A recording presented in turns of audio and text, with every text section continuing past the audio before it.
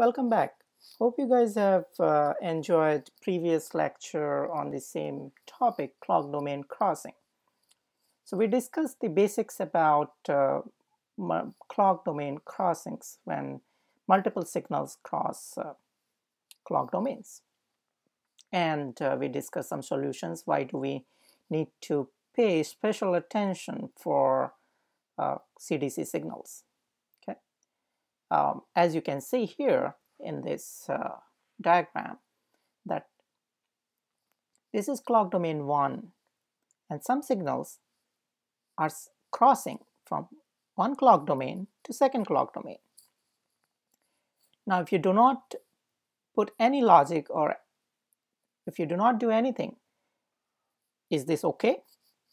No. What can you do? You got to take care of these signals which cross from one clock domain to another clock domain. Now we discussed about two classes, data signals and control signals, in the previous lecture. So data signals like data bus, okay, or group of signals which are, you may say, more or less like say 32-bit data. Okay, that group of data look like a data bus, or are not changing very often, or changing very often, for example. That depends. So how do you classify your signals? And some control signals. Okay? So for control signal, a 1-bit signal, it's a very simple scheme that you may use a synchronizer. Okay? Either you have synchronizer in your technology library and you just use as a cell, or you use double flops. Okay. For example, here for synchronizing this signal, and before using this signal C in second clock domain, I'm using these two flops, and I'm saying it's synchronizing circuit because this may have 1 flop, 2 flop, 3 flop, depending upon technology requirements. So let's make life simple, call it a synchronizer. Okay, assuming that it will have same delay requirement as ordinary flop. So we are good. Okay, we pass this signal and with a delay of 2 clock, and it will be properly latched in the second clock domain. So that's fine.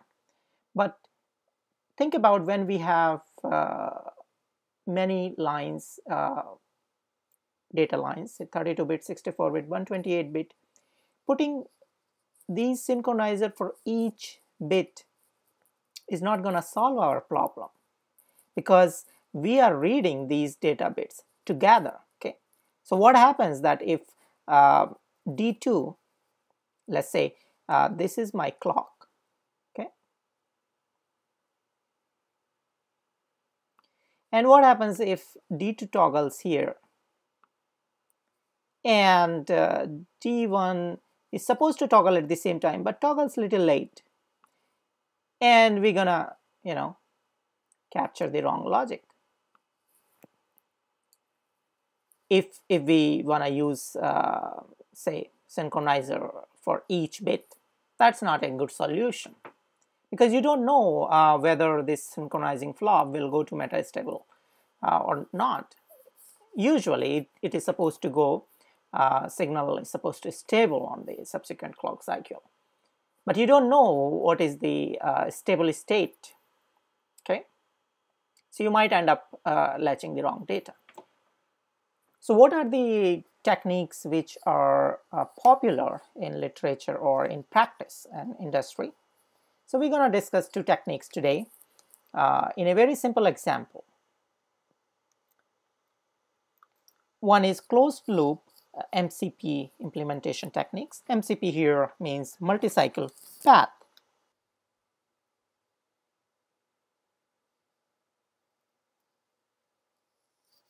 Second technique is FIFOs.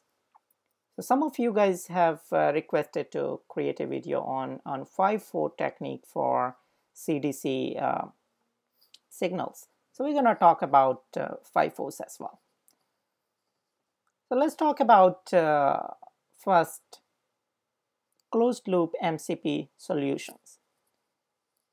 So let's think for a second. Okay, we have these data bits. What if we generate a enable signal? Okay, in first clock domain, we write a state machine and generate some sort of enable signal which tells that, okay, now data is ready, or I made that data available to pick up on that data bus. And then we pass this enable signal to second clock domain. And bingo, we have solved this problem. We created one control signal, just one bit, and we're going to pass this signal across to the second clock domain. But it's not so simple, because if you just pass this signal, how long that enable would be high, and how would you make sure that on each clock cycle you receive the right data, or some sort of a synchronizing mechanism which will allow us to send and receive the correct data. Okay, so let's pay more attention to the first clock domain enabling thing. Okay, so let's draw a little circuit. What we did here, we essentially generated an enable signal, passed through a flip-flop, and then looped back and XORed it. So what this signal is saying, that this signal will generate a pulse. What it means that we transfer one pulse, and that means that one pulse and one data, you just take it from the data bus. Okay, good. So next data would be available on the next pulse, and that scheme can continue. Okay. However, it is just one way. We haven't got a full confirmation from the second clock domain that second clock domain has properly received the data or not. So we're gonna increase or the complexity of the logic implementation on first clock domain. Let's see how we can do that. Okay, so we passed this enable pulse and we synchronized it, okay, via synchronizing flops. And now here after we receive this control signal can go back to the first clock domain and act as a feedback or acknowledge that, okay, I have received this pulse here. Okay, now at that pulse we want to have this data read. Okay, so we kind of doing this kind of circuitry which will create a pulse. Now this circuitry, flip-flop and XOR gate, this will help us, or this will avoid the error of whether it's high pulse or whether it is low pulse. Okay, low pulse, so whether it is this kind of pulse or this kind of pulse. So it will make sure that only one pulse goes to enable. Okay, and there is no requirement you have to worry about whether it's a high pulse or low pulse. You just get one enable. And these flops, flip-flops, these are special flip-flops, you may call it, or you may say it's a multiplexed flip-flops with the enable signal. When the enable is high, then only the data will be latched. Good. And this acknowledgement signal, we can send it back to the sending clock domain with a proper synchronizing mechanism, and same way the stable pulse. Okay, going back to our state machine. Now it's a simple implementation. Good. But notice here that we're gonna lose one clock cycle here, one here, one here, one here. Okay, so at least 4 clock cycles while we are sending this enable signal, and then 3 clock cycles looping back the acknowledgement signal. So we have the penalty of 7 clock cycles. So if we can do fairly a good job with this kind of circuitry if we don't have high speed requirement or we are okay with that delay, okay, or with that penalty. But sometimes for high speed designs we are too tight for in our timing budget that we want to reduce or we want to get data as fast as possible. And that's where the FIFOs, asynchronous FIFOs, or 2-deep FIFO structures come in place for multi-bit crossing. Now, overhead of FIFOs is that you have to maintain a memory, okay, memory requirement, and then there is a special implementation techniques for FIFO which may be overhead for the area. But having said that, they give you the faster implementation. You can reduce the delay from 7 clock cycle to at least you can save 1 clock cycle each way. So at least minimum 2 you can, well, at max 2 you can save. You can save even more depending upon your implementation. So I'm not gonna go in detail how many clock cycles you can save, but we're gonna check that how we can implement using FIFOs. So in a simple structure in a FIFO, you have this memory, okay, read address, write enable. A very simple structure. You can have more complex memory structure where more inputs, more outputs, and then memories have inherent problems. You have to there are other sort of problems that's out of scope of this lecture, but definitely memories, asynchronous FIFOs are heavily used in real designs, high-speed designs. Okay, so let's say FIFO. Good. So when write enable is high, okay, we write into the FIFO, and then in the another clock domain we read from this memory. Okay, this is memory. Okay, it's a dual port memory. So it works on 2 clocks, write clock and read clock. Write clock in 1 clock domain, writing the data. Read clock in another clock domain, reading the data. Okay, so that's. Now let's focus on the structure on first clock domain. So we want to send the write enable signal. Okay, good. So write enable signal, fine. Now write pointer, it indicates that where do we write, okay, which address do we write. Now write pointer essentially points to the next address, okay, next free address where the data is gonna be written. Now there are techniques that you can convert binary addresses to gray code addresses where only 1 bit is changing. So here write pointer is essentially 1 bit.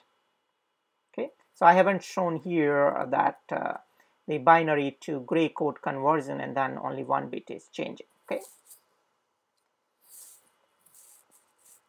and same way here the read pointer, okay, from gray to binary conversion and binary to gray, vice versa. Good.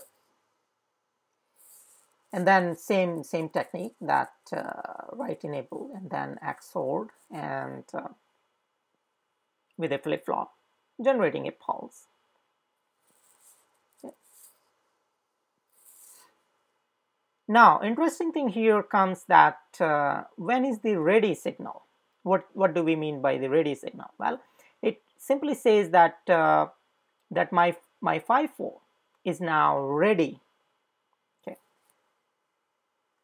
So you want to write, but what if the FIFO is or the memory is not ready? What if the second clock domain has not read the data from this memory? And if you issue the write signal, it will overwrite. We don't want that. Okay, so we need to make sure that the second clock domain has read the data. Then only we're going to write the data into the memory, because we have the limited amount of memory. We don't have infinite memory that we can keep on writing in this memory. Good.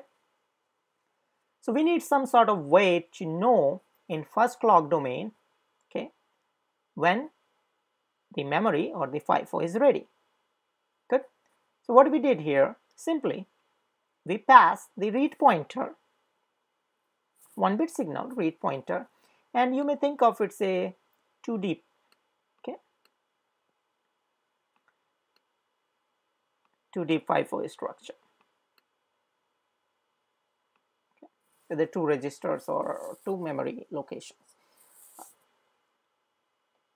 So read pointer we synchronized and send it back to the first clock domain, and which works as a ready. And then we ended these 2 signals and make it a enable, and then same thing going to the pointer, incrementing the write address. So that structure is fine. Now we have taken care of our writing department, how we're gonna write it properly into the memory. Now, how about the reading into the second clock domain? Well, similar kind of a structure that that we wanna read when the data is available. Okay. So how we did here, that we synchronize write pointer 1-bit signal, okay, into second clock domain and generate a kind of a ready signal. Okay. Now this ready signal along with this read with the AND gate, because now we want to read, generates a pulse with our familiar structure, XOR gate and flop generates a pulse, and that will tell, okay, now my read pointer toggled, and now I have read the data, and read pointer points to the next location, and that information travels back to the first domain, which then says that, okay, now I'm ready to write the next byte or the next set of data, and this whole system continues, keep on going as long as you don't power down the circuit or the circuit is not in reset state. So this is a basic idea about CDC solution involving FIFOs, multi-cycle paths implementation. Okay.